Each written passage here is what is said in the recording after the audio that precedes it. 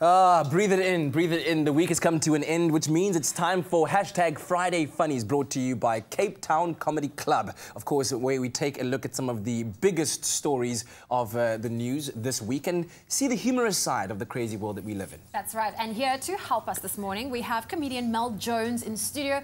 Mel, great to have you here. Thanks, good to have me back. I thought after the last time you wouldn't want me. The honourable, you're honourable, I told you. Honourable members. The Honourable Mel Jones presiding. So what's been happening in the world? Well, we did have a rather uneventful night last night, but we won't talk about that. We will talk about the big looming shadow that we lost Joost this week, and we do want to pay tribute to him. I mean, this was a great man, legendary man, part of the dream team back in 1995. Yes. I mean, who could forget that amazing tackle? So we do want to say rest in peace and thank you for showing us that the country can be united through sport. I tried to wear my rugby top that I wore in 1995 when I was 10.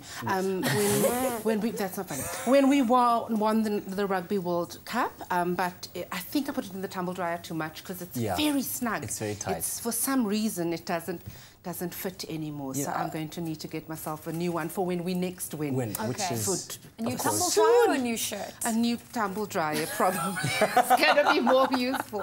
Also, big news. Yes. Donald Trump.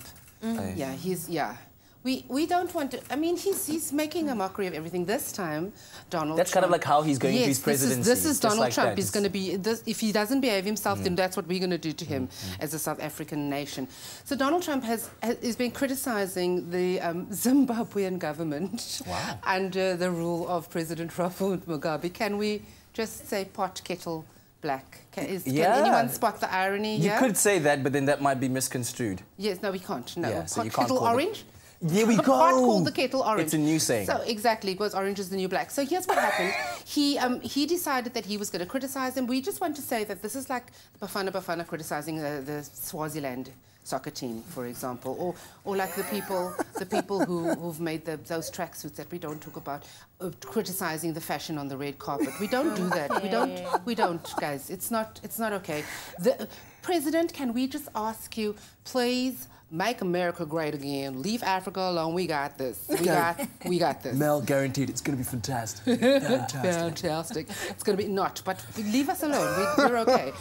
In other news, there was at the Xhosa King has decided that he was going to claim that women are not strong enough to run the country.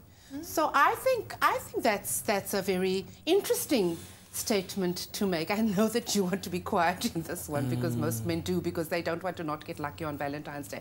So here's the deal. Here's the deal.